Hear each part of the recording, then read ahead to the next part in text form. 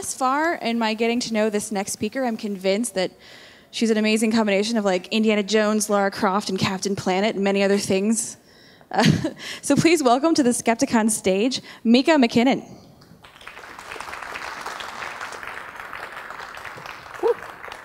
All right, hello. I'm just going to adjust my mic a bit there. All right, so we're going to do a practical guide to pre-apocalyptic party planning because we are in an era of looming doom, and I would like us all to survive.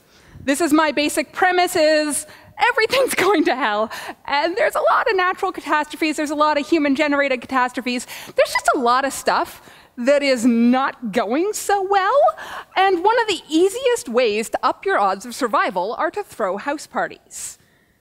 It is. It's legitimately serious. I really do mean that. So a little bit about me. I am a disaster researcher, a sci-fi scientist, and a science writer. I'm effectively a freelance scientist, which I swear is a real job. And once upon a time, I got a master in disaster, which gives me like the best degree title ever. Actually, seriously, a real thing. Because this has been a kind of rough season for disasters. In British Columbia, where I'm from, we had the worst wildfires in our entire history. And then we had hurricane, nuclear tests, which as a geophysicist in disasters, I got to spend some time with, hurricane, more fires, just a whole earthquakes. I forgot the earthquakes. Earthquake lightning, even more fun. So all sorts of horrible things that I don't know what your level of exposure and trauma was, so we're not going to do any real-life examples. We're keeping it to fiction here. All right, we're just going to, all our disaster motivation is going to be in terrible, terrible disaster movies. You can tweet, take photos, do live streams, whatever, I don't care. I consent to spreading this information however you would like, thus more people will live, which is, again, our overall objective. Now, it's going to be really boring if I stand up here for an hour talking all by myself, so I'm going to make you do the work.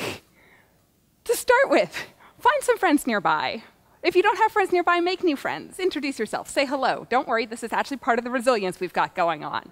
Talk about what disasters threaten you. What happens where you live? What type of disasters do you have? Yeah? Yeah? They could be natural disasters. They could be more rare. They could happen every year.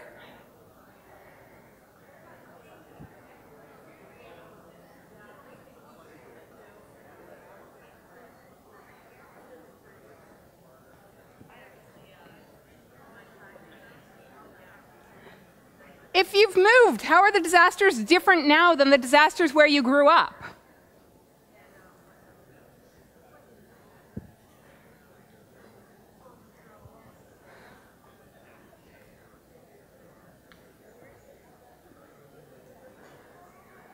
All right. Let's see, what sort of disasters? What sort of disasters do we get physically here?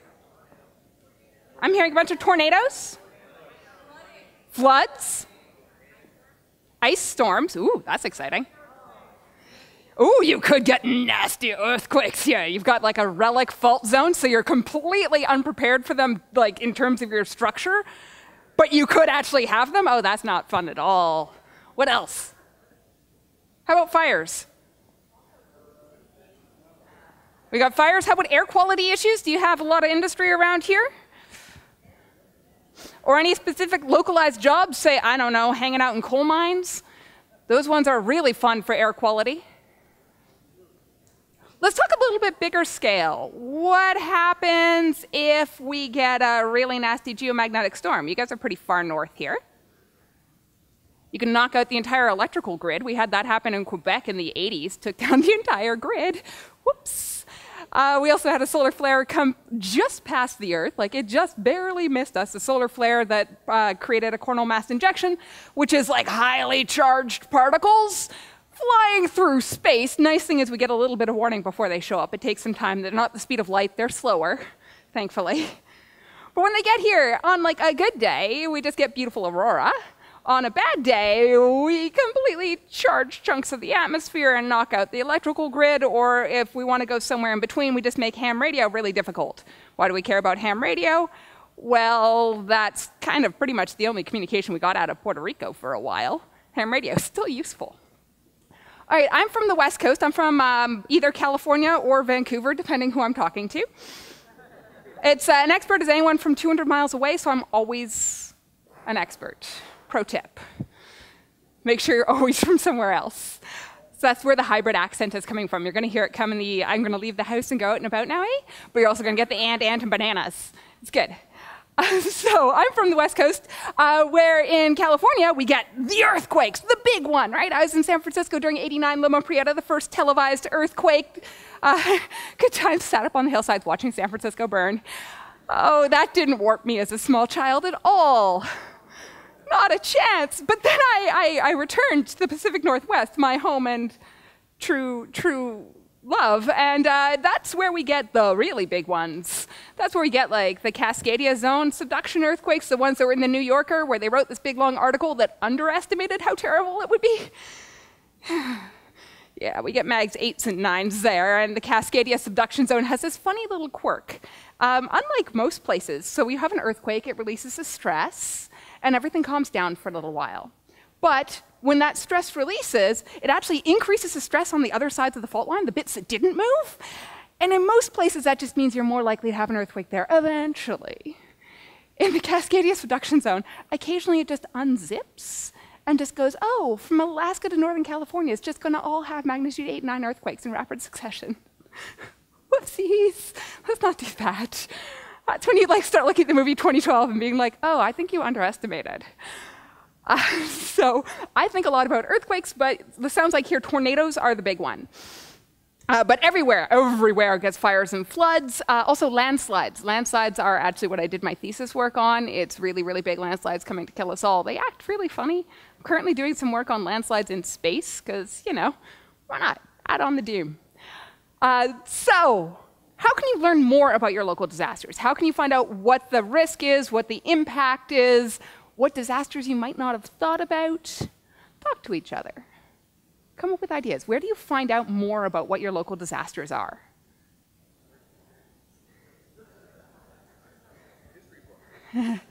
Gossip with each other. I'm telling you, you have to talk to your neighbors. Believe me, if you start talking to your neighbors now, by the end of this session, you will actually have upped your odds of survival. So I know it's awkward, but just be like, hi, my name is Mika. I want to live. Let's chat.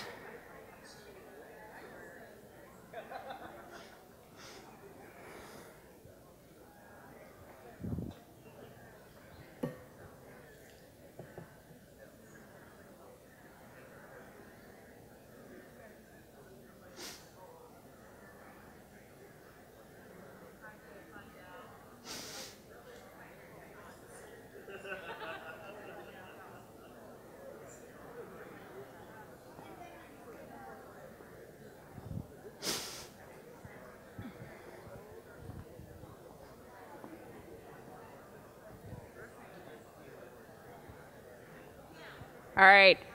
Where are some places you can learn about local disasters? Anyone in this section have anything for me? Where can you learn? National Weather Service. Oh, they're a good one. They've been defunded recently. That's unfortunate. But they are a really, really good one for learning about all the ways the sky is trying to kill you. All right. What are other places? This section? Somebody in this section give me some places you can learn more. Space weather, yeah, that's a subset of the National Weather Service. There's a Space Weather Service. They'll let you know when you've got like incoming solar storms, and it will give you the prediction on whether or not you'll get aurora, the pretty part, or you'll have interference on radio or really severe interference, which again, let's hope we don't do that, because we haven't hardened our electrical grid yet. It only cost a few tens of millions of dollars, but we'd rather have Super Bowl commercials.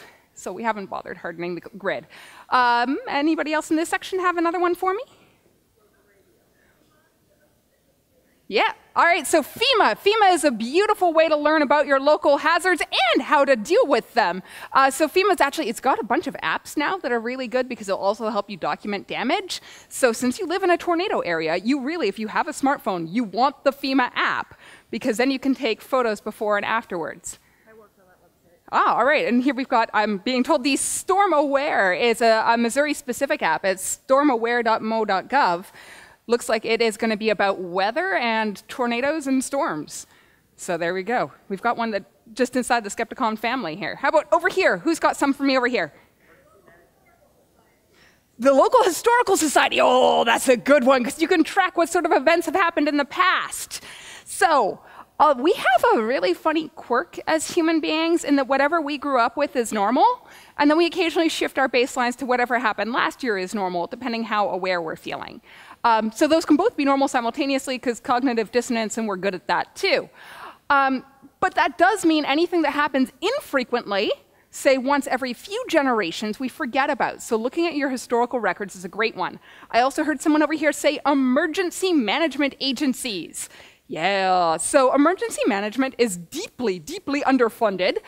So if you're lucky enough to have an actual full-time emergency manager, they have all sorts of resources. And there's been a fairly big push for either community emergency response training or neighborhood emergency response training, so CERT and NERP, because they're really great acronyms there. And they will actually teach you not only what your disasters are, but how to respond and how to be a better volunteer when things actually go seriously wrong. How about over on this side, yeah? Oh yeah, add schools. So this is the tactic of every educator in the world, is if we get them young and recruit the small kids, we can nag the parents into submission. So emergency response totally takes advantage of this. And this is why I asked the question about how are the disasters where you are now different than where you grew up? This is something there hasn't been a lot of research on, but we're generally more comfortable with the disasters we grew up with. So I grew up on the West Coast. I'm like earthquakes, no big deal. I can handle this. Fires, floods, landslides, these are all inside the realm of things I've been trained how to respond to since I was like knee-high. But you put me somewhere with blizzards, or hurricanes, or tornadoes? What is, the sky is not allowed to do these things. It needs to stay put. What do you mean you have a countdown to doom? Like, how do you not stress out from that? It is not inside my comfort zone. But yeah, so little kids are a really great way, because we teach them in school and we make them do drills in school about what sort of disasters to expect. And then you had your hand up over there? Yeah, so universities, you're going to get a lot of, particularly in geology departments, we have natural disasters classes. The University of British Columbia, where I work, our natural disasters course is the largest class. It is the largest classroom, so you have like 500 students per class. You teach 3,000 students on campus per year and another 3,000 distant. So yeah, that's nothing quite like mass education on that one. Massive open online courses are another one if you want to try and figure it out. It might not teach you about your local disasters specifically, but it's a really, really good one. Yeah? Yeah? Yeah, so it's also being said the state level emergency management program. So we've talked about city level, community level, state level, and federal level will all help you out in different sorts of ways. One I haven't heard yet is geological surveys. So the USGS and your state geological surveys will have a lot of information about your particular disasters. They also have a lot of posting as to what sort of monitoring we're doing. So like the USGS earthquake site has live feed of earthquakes from around the world as they're happening, which is a pretty incredible thing to look at, and you start realizing, oh my God, earthquakes are happening all the time. There's like an earthquake every few minutes, but most of them are really small, so it's okay. All right, other places we want to talk about, yeah?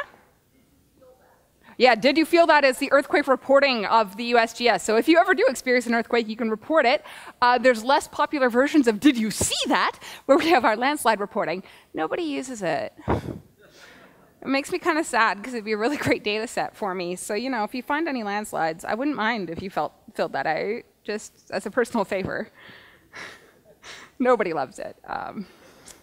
It's like landslides are the least popular of all disasters.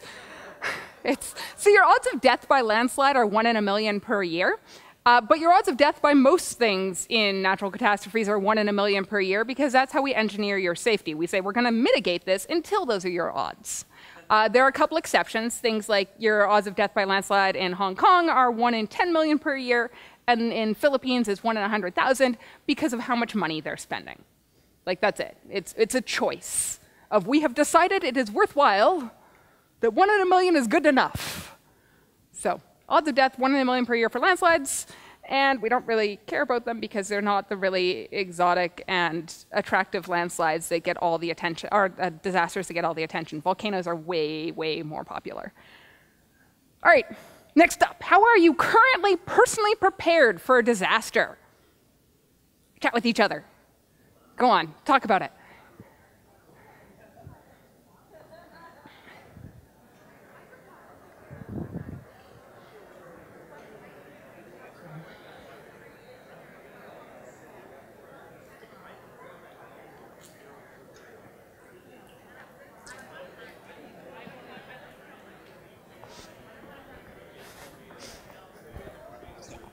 I'm prepared for a natural disaster. I'm prepared to die.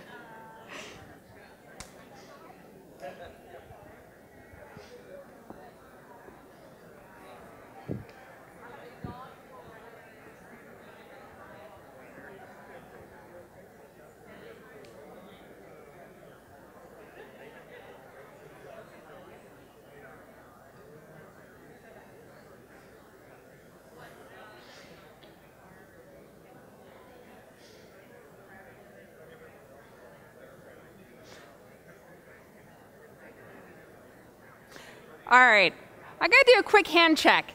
Put your hands up if your answer is, I am not prepared for disasters. All right, so this room feels highly unprepared. Let's see if we're going to change that in a minute. Some people tell me your ideas for how you are prepared. What sort of things have you already done? Yep, so we've got a safe space. They've located a safe space inside their place where they can go for tornadoes.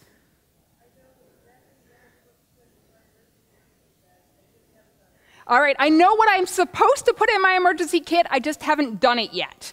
So that's, hey, that's awareness. Okay, what do we have over here? Go ahead.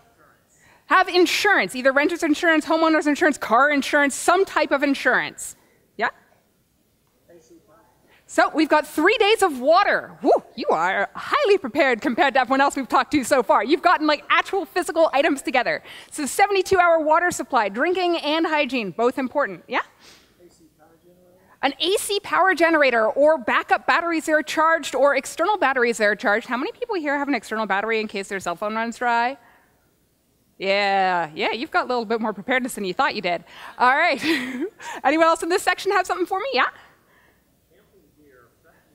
All right, us camping gear, and they know where it is and how to use it. Yeah?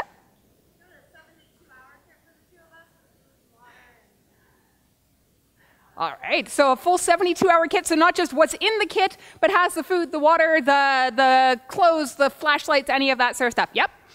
Yeah, go ahead. Know how to stop, drop, and roll in case of a fire. Instructions on what to do if on fire. Or, hey, if somebody else is on fire, smothering them or telling them they're on fire. It's kind of surprisingly amazing how easy it is to be on fire and not notice.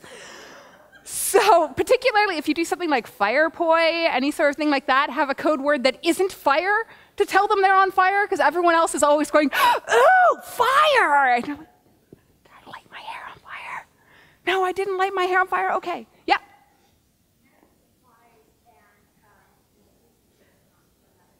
All right, so medical supplies and medications, a little bit of their prescriptions in advance that are not expired. Really, that last bit is key, yeah?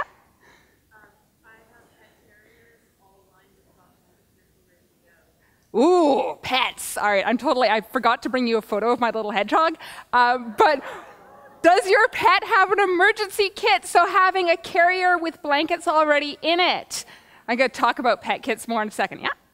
My team can get 850 kids out of a building in 5 minutes. Ooh, practicing evacuation drills. So the team has practiced getting 800 kids out of the building in under 5 minutes.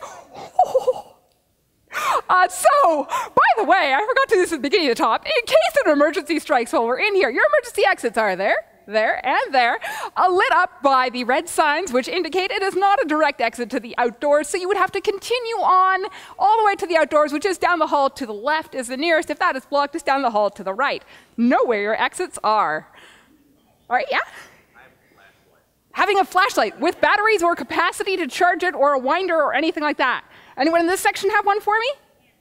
Candles, other light sources, anything like that. Yeah? Transistor radio or any sort of radio that you can, a car radio and keys with fuel in your car. Also, that car can work as a charging station. Cars are actually amazing for giving you a couple hours. So vehicle survival kits, what if you get stuck, particularly if you have ice storms? Like, it doesn't take much to get trapped for a while, yeah? Gas in the car already, not running it on empty all the time. That is one of those places. So I'm going to take a quick moment to do an aside. A lot of these things require having materials already on hand that are not being actively used. That is a mark of having enough wealth to prepare, that you are not living right at the poverty line where you are having to put gas in your car $5 at a time. It is possible to prepare for disasters to some extent when you don't have much money, but it grows increasingly difficult. This is one of those places where money is almost directly correlated to likelihood of survival because you can do things like live in areas that are less hazardous, leave town when things are crappy, have enough materials and supplies on hand to be able to take care of yourself. So that's one of those things to be aware of, particularly after big disasters where people in the news start doing like the 2020 retrospect, why didn't they just leave? Well, because being able to leave is a mark of privilege. You can't necessarily afford to go off work for 3 days. You can't necessarily have anywhere to go. So keep that in mind. Have empathy and compassion that people are making the choices they think are best in order to survive. Nobody's going like, hey, I want to die today when they make their disaster choices. All right, other ideas? Yeah? So ways to deal with your zombie survival plan definitely is actually kind of applicable in some very weird ways, but if we're going to have a true apocalypse, then we're talking the 10-year survival instead of the 1-week survival, in which case, forget your doctors, protect your vets.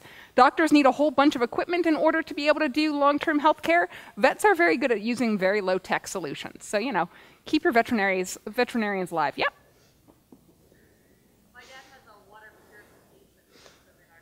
So water purification systems, which can be with camping gear or could be with water storage. Yeah? Pocket knives or any other tools? All right, so now we've talked about some of these concepts.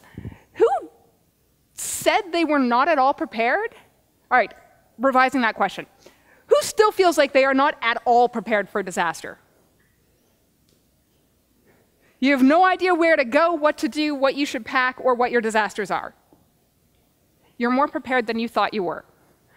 Okay, so we're going to talk a little bit more now about other things that are like in the basic pets, like in the basic survival kits. So we talked a little bit about pets. How many people have a pet? Do you have a photo of you with your pet? Take a photo of you with your pet, keep it in your emergency kit. It is the #1 way to establish ownership if we manage to get you and your pet separated. So my little hedgehog has his own emergency kit. He travels with it every time we have a fire alarm in our building. He picks up and we both go. I have my grab and go bag. He has his carrier case with a little survival bag in the back. We've got some fabric that smells nice and familiar to him, so he's less stressed out. Water bowl, food bowl, spare can of food, some tweezers, some antibiotics, a photo of him and me together, a little heat supply because he's a hedgehog and Canada is cold. He's from Africa. He's like, no, this is not okay. It's not enough for him to be comfortable, but it's enough to keep him alive for a little bit. So make sure you do include your pets in your emergency plans. They don't have opposable thumbs. They don't have very good future planning. They are your responsibility to take care of there. So one thing that hasn't been talked about at all is about getting to know your neighbors and getting to know other people who can help you out. Surviving doesn't do you much good if you're all by yourself, because none of us can survive forever alone. Oh, so we just did the how. What else could you do to prepare? So sorry, I skipped ahead one slide there. All right, so we talked about how you actually are prepared. I started getting us going on what other things you can do to prepare. What other things you could do that are either extreme, big, huge ideas, or just even little small things? Like keep your batteries charged, have fuel in your car if you've got a car, have actual physical maps and money, even just a little bit.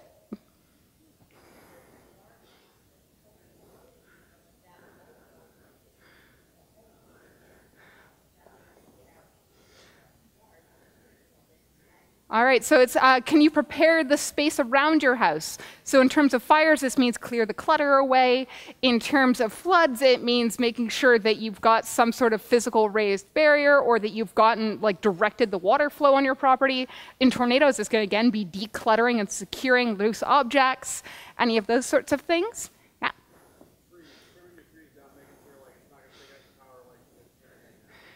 So prepping the trees, make sure you don't have like loose rotten branches or anything that's going to take out your house or your property. Okay.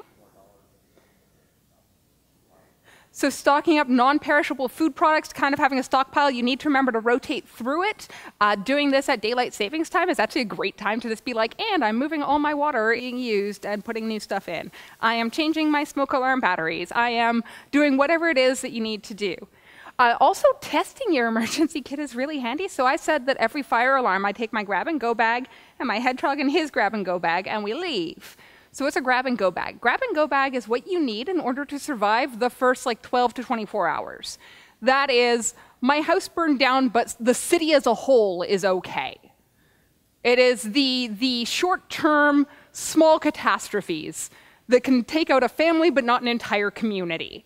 So anything that's that level of disruption, you grab whatever it is you need to take care of the next 24 hours. That's like ID, some cash, a jacket, warm socks. Like, I am sorry, but I'm not a human being. If I have cold, wet feet, I am crabby beyond belief.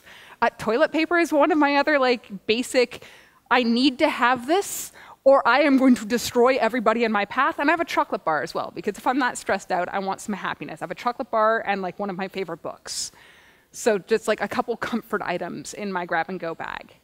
Some prescriptions, backup glasses, anything you need to get through that first 24 hours.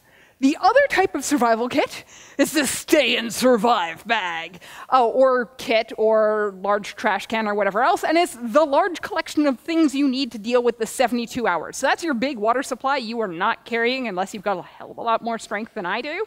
And it could actually be distributed around your house. It could be that camping gear in the back of the closet. It could be that you've got non-perishable food items that you can prepare with no power inside your cupboards. It's anything that you need to get through 72 hours until the official emergency response and recovery teams start coming in. It takes a while for big places to get organized. All right, other ideas for preparedness? Yeah.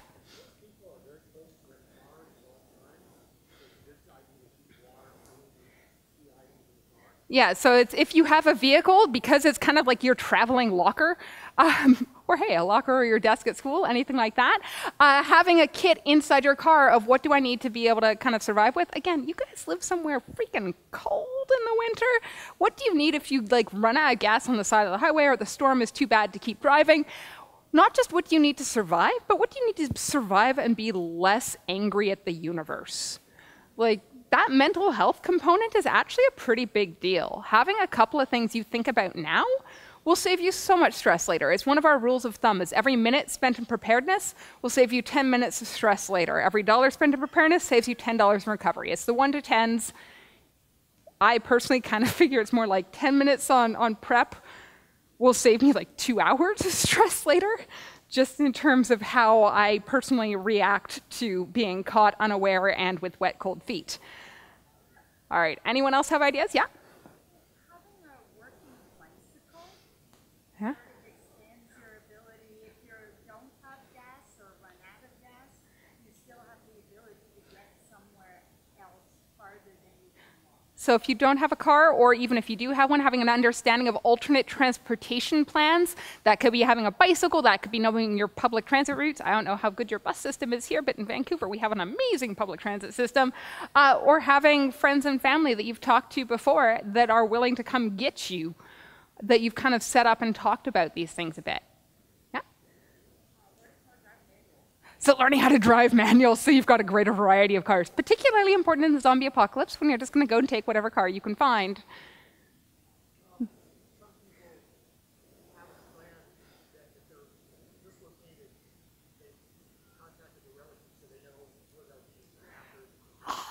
All right, I was waiting for this. Have a plan. have any sort of plan. So this particular component was the communication plan. So in terms of a disaster, it's going to impact your local community most, which means you have an out-of-area contact, where instead of you trying to call every person who's concerned about you, you all call Aunt Jemima, and she will tell you, yeah, Mika survived, she's fine. Or your immediate family, where are you going to meet up if your house is not okay? All right, we're going to get into the party planning part of things, though. Because, you know, here's my next question for you. How would getting to know your neighbors help your preparedness? Why does knowing your neighbors mean you're more likely to survive? Chat amongst yourselves first.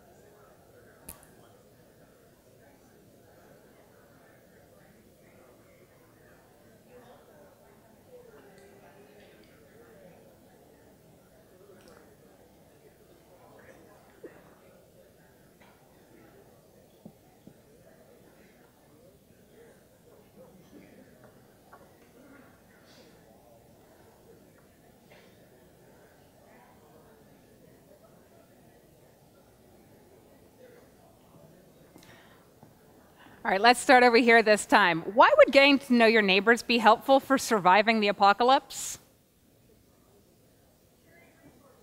Sharing resources. Yeah, because nobody's going to have everything, okay?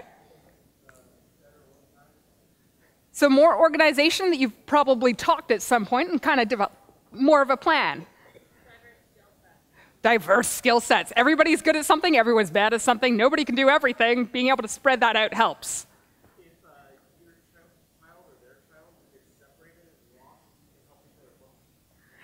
So kids are a really interesting one in this. So this is if the kids get separated, then you can help each other look for them. This is also if you work far from the school and something happens, you've got someone nearby who can help pick up your kids.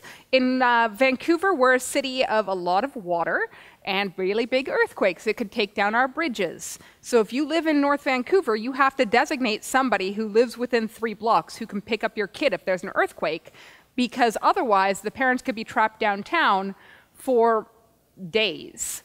So having somebody nearby who can help take care of things. How about over here? Other reasons it's useful to know your neighbors? Yeah.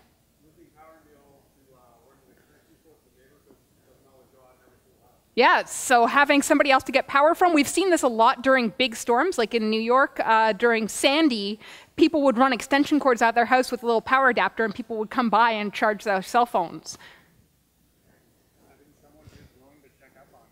Having someone who's willing to check up on you. So this is a really, really, really important one. Particularly if there is any reason you are not completely at the peak of your physical ability. So if you're young, if you're elderly, if you have any sort of physical limitation, if you're on medications that are making it so you're not necessarily as aware of your environment, any of these things can make it so you don't notice you have a problem or you're not able to respond as well. During the 2011 earthquake and tsunami in Japan, the vast majority of the elderly who survived because of their neighbors taking them out. Like, it was something like 90% of the elderly who survived was because one of their neighbors was like, "You're coming with me, Granny," and took them with them. Yeah. So teamwork and allocating jobs. I like this. I'm going to give you one more really, really important reason. You know how we said it takes about 72 hours for the organized response to come into play? That first 72 hours, your first responders are all your neighbors. It's the people who live there. So I think about this in terms of earthquakes. If there's an earthquake and the building collapses into rubble, the first people who are going to start digging you out are your neighbors. And they're only going to do that if they know that you're missing, right? If they don't even know you exist, they're not going to come looking for you. In this context, if there's a tornado, the first responders are going to be the people in the houses nearby who did not get hit. They're going to be the first ones out trying to get you. If you have a fire, it's going to be the first ones who are like, "There are 6 people in that building and I only see 4 on the street. Firefighters, go forth and find them." Right? Like, you need to know who your neighbors are in order to be able to help them. This shows up in a lot of different contexts where the more you know your neighbors, the greater your community resilience is. And community resilience is both the immediate survival and the response, and the long-term survival of the community. So how quickly does your community respond and recover? We can see an example of this right now in Houston, in that we had a widespread community response to go to different neighborhoods and help clean things up, and then big community bonding over the hat that fell down and then got passed back up was a moment of like community victory of we are all in this together. Of that, it was a symbolic bonding moment that was almost a declaration of victory and of overcoming loss. That, yes, they couldn't stop a storm, but they can fix things where they can. New York is a city that is very, very well known for being hostile to everybody. It's a giant city, and we don't care about you, and we'll push you into traffic because you're walking too slow. But see how they respond to mass tragedy. That in the wake of 9/11, it was everybody was helping everybody else. That it was people opening up their homes. It was people who were donating so many materials and goods that it was like piles of stuff left. That during Hurricane Sandy, it was the power outlets being run down. That there was the boats, the emergent response of everyone who had a boat was going and trying to evacuate people off the island.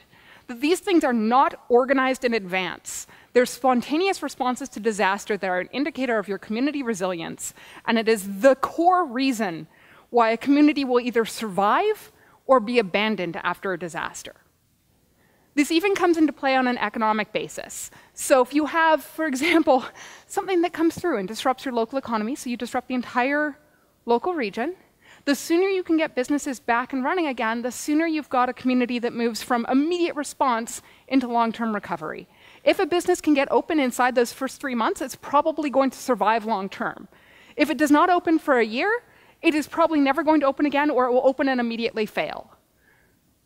What does it take to get a community to reopen its businesses? You need to be able to have that flexibility and the adaptability of having it only open for a couple of hours, or running things on the honor system for a while, or shopping local instead of doing everything order in from somewhere else. That it's all of these sorts of ways of caring about each other that will make a community survive. When we talk about small towns that are being abandoned, that when we have problems, not such a small town, but Detroit is having large problems with population loss, that these are indicators that the community resilience is fading, that there's less sense of collective, it is us against the world, that is splintering, and there's less caring for each other's neighbors on a very immediate basis.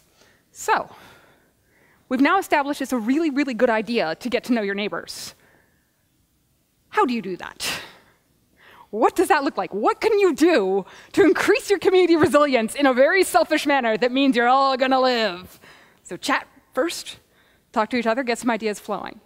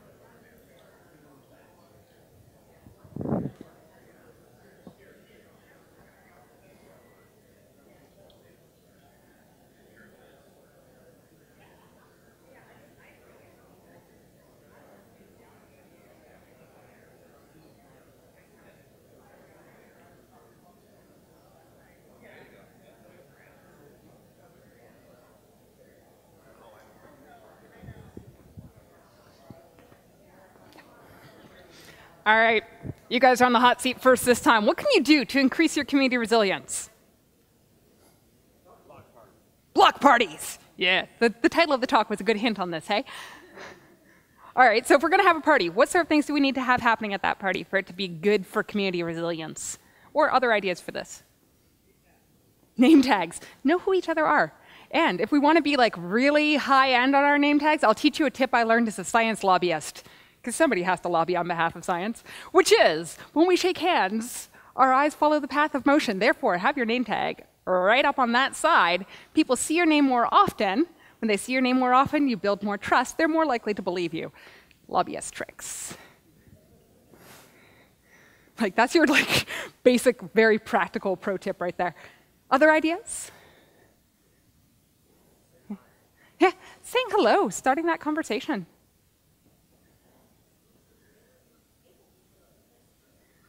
So talking to your neighbors about what they can do, what their strengths are, also what their limitations are, what their weaknesses are. Yeah? You can do property changes like landscaping, stuff like that. Sometimes it's just good to ask, hey, do you mind if I chop the tree up 15? It's a good conversation starter. Let them know that you value their property as well. So opening conversations when you're going to change your property, chopping down a tree or doing anything like that. I live on the coasts. If you do something to your coastline, say put a wall on one part, you're actually going to impact sediment transfer up and down the beach and impact how erosion happens on other parts of it. So you better talk to each other. That cutting down trees can change whether or not you've got exposure to wind in particular ways, or how water is going to flow, or any of those sorts of concepts. Building something new can increase how much load there is on a slope and change its landslide susceptibility. So this is both talk to your neighbors and also talk to geological engineers. Make sure what you're about to do isn't going to cause everyone to have a very miserable day. Yeah?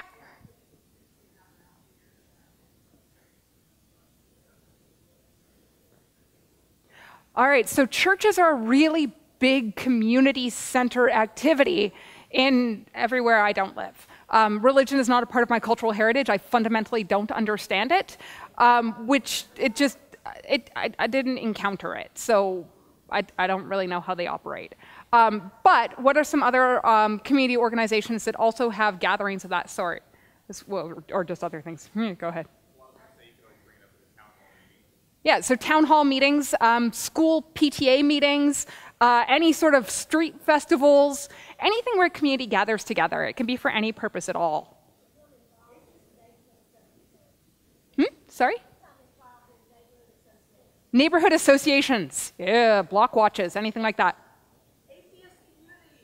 Atheist communities. Hey, it's like we have a community here that has a bunch of people who are in geographic proximity and are talking about disaster preparedness. Oh, how did that ever happen? So, neighborhood welcomings, knock on the door of new neighbors. Hey, I see you moved in here. Nice to meet you. I'd like to survive. Other ideas? Develop common interests, so doing things in hobby activity groups, anything like that. Sharing food. This is turning into also, how do you make friends as an adult? All right, so what specific things can you do at a party to enhance having it be also disaster preparedness? And this is where I'm going to flat out admit I am the most cheerful doom person ever. Like, flat out, I have no qualms about this. I am a very shy individual at heart, clearly. I'm a very shy individual at heart, but one of my very big driving forces is I'd like to survive, and I live in disaster areas. So I knock on my neighbor's door and literally go like, hi, my name is Mika. I understand building community resilience will help us all survive. So I'd like you to come to my place this week. I'm hosting a party of the neighbors. And when people come over, I go, great, welcome to my home. I live here. These other people live here. I have a hedgehog. He lives over here. Hey, how about you take off your coat and get comfy? Oh, I have a tiny little apartment. You'll have to put your coat on my bed. I spend a third of my life there. If the building collapses, please dig for me here first. You can actually be that blunt. Be like, hey, so in case of tornado, here is my safe space. If you happen to need it, you're welcome to come here. In terms of like disasters, we've got the sirens going and your safe space isn't okay, come join me. Oh, my building collapsed, dig here first. Right? Like, why not be open about it? Collect each other's phone numbers. Okay, so phone numbers can get a little bit creepy if you're doing it in some circumstances. Consent is a very big issue, and it's very easy for people to start abusing things in here. So, talking about an emergency preparedness context, building up social capital. Social capital is trust. So in this room right now, I can pretty much say that everybody here, she's got the most social capital, because she runs this for years and has built up trust and honesty where we go, oh, she's taking care of us. She knows what's going on, right? Who in your neighborhood has the most social capital? How can you build your social capital? What sort of things do you do? You effectively put like good karma in the bank and wait for it to pay off later. This is a community resilience thing. This is also like relationship counseling 101, which is the data on relationships is you can respond to somebody's bid for attention by either turning towards them, oh, you want to talk to me about my day, or you've asked me to ask you about your day. I'll respond in a positive manner. You can turn away from them of, screw you, I'm not answering. Ugh. Or you can be neutral and just be like, yeah, you want to talk? No, not happening. The more of those positive interactions you have, the more you build up long-term trust and goodwill, and it means that when things go badly, you've got a bigger bank to draw on. Works in relationships, works in communities. So when you participate, when you get out there and you do things, when people get to know you, when you show up and volunteer at the library doing community reading hours, when you host parties, invite people over, when you organize the community block party for everyone to get to know each other, even if it's just to like play soccer in the street, or I don't know what the local sport here would be for that. I'm in America. Baseball? I'm very bad at American. I like street hockey and soccer. What else do you play? So any of those sorts of things are all ways to build up your social capital. And you can be really direct and blunt about it. Like, that's actually a really easy way to get over the social awkwardness. Because otherwise, like, introducing yourself to your neighbors, particularly if you've been there a really long time, can be like, I should know your name by now, but I don't. Oopsies. Or I've been living next door to you for 10 years and I've never bothered to say hello. This can be a way of breaking through that, of being like, so, I just learned about community resilience and I realized that we as a neighborhood have a lot of things we can do to prepare. Here are some of our local disasters. Let's talk about them and how we can prepare as a group. What sort of things can we do? How can we do like a group training together, or bring in the fire department to teach us about how to access the water mains, or any of those sorts of conversations? You can start with that as your opener, and then suddenly all the friendship bits kind of slide in along the sides once you've given a structure for it to happen. All right, any sorts of ideas of things we can do specifically to be like, this is a disaster preparedness party?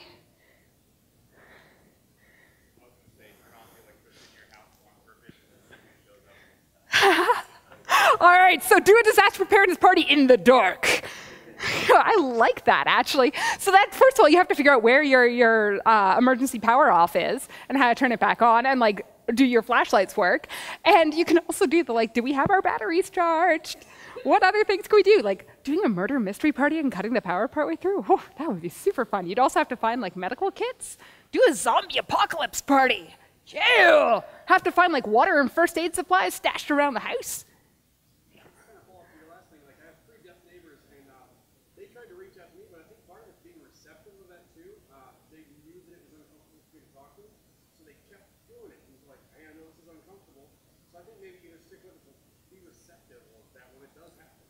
All right, so this is a question of being open to other people talking to you. So if you've got neighbors who are trying to reach out to you, being receptive to that. And it's okay to set boundaries. It's okay to be like, you can't call me every Friday night. I got plans. But being open to the idea of getting to know them at least a little bit. They can be acquaintances. That's fine. Other ideas? Yeah, so working in conjunction with a neighborhood crime watch or an emergency response team or any of those sorts of things. So again, we talked earlier a little bit about spontaneous volunteering. So this is when there's a disaster, everybody wants to come help. It's the Mr. Rogers phenomena, right? Like, the world is full of terrible things, look for the helpers. You will always find helpers, right? We very commonly have so many people donating supplies after a disaster that we end up with like a giant logistical mess, and we're like, we have too much junk. Could you just give us money to spend how we need it instead? So donate money if you can, instead of goods. But donating time, if you're near a disaster that's happening, one of the very basic tasks you can do is called registration and referral, and it's doing the form filling out in a great deal of detail. And if you go and get trained on this first, then you can be one of the people who's training the others. That it does not take, it takes like an hour of training to get certified for doing this, or any sort of find out what it is that your community needs in terms of very basic emergency response training. Get CPR certified, or even let your CPR certification lapse after you've done it for the first while. That's okay. Remember to sing Staying Alive. That will give you the best rhythm for being able to keep it going. This is staying alive, staying alive. It's the right BPMs. It's great. Very convenient. Why not? Basic survival tips. You can carry, I have a little tiny CPR mask in my bag. It's very useful as well, just in terms of it's small things. All right, so why were we talking about all of this in the first place? Well, partly it's, I'd like you all to survive. But now just by talking about things, you now have a couple ideas of plans. You've got a little bit of like things that you might go talk to the people you live with or the people you live near about. And that by itself will increase your odds of survival. And now that you've done that one tiny step, the next step is easier, and the next is easier, and the next is easier. You don't need to do all your preparedness in one go. It's just fine to be incremental about it, that anything is better than nothing. All right? So even tiny little bits will get you going. So I've got 9 minutes left in my time slot, and I'm sure the next person needs a tiny little bit of setup time. So here is my question for you. Do you have any other questions, ideas, plans? What do you want to do going forward that we should talk about before we leave today? Yeah?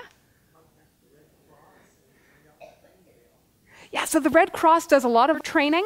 A couple other organizations also do. There's even one out in the hallway over there that says something about disaster training. I haven't talked to them very much yet. There's a lot of different organizations that will do training. The SPCA will do training, or the Humane Society, whatever you've got in your particular community.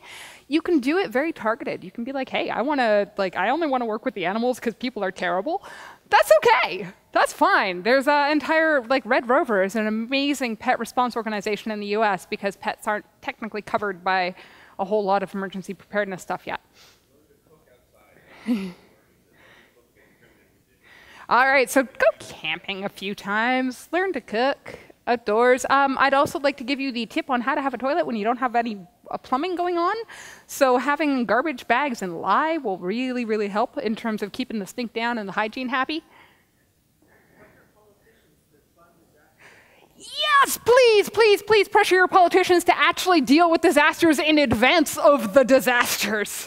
So I think Samantha is talking, I don't know what time slot she's in, but she's talking about how natural disasters is kind of a terrible terminology because stuff is going to happen anywhere, but we only care about it if people or objects are at risk. We can have all the landslides we want on Mars, but if there's no rover there, we don't care. There's been a hurricane going on Jupiter for several centuries. Ain't no thing. We only care because people or property is at risk, and that pretty much means that we are doing this all to ourselves. Like talking to your politicians about how do you mitigate in advance, how do you say, stop building everything right on the floodplain and have that be parks or agricultural land instead would really, really solve a lot of our issues.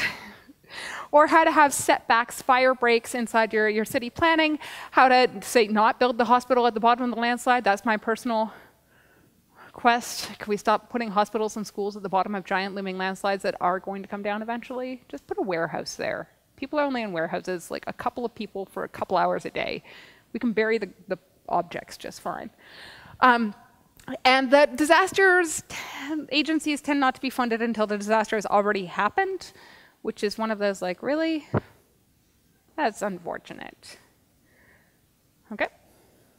My understanding is in Mexico City, a lot of people survived because they had a pre-earthquake warning system.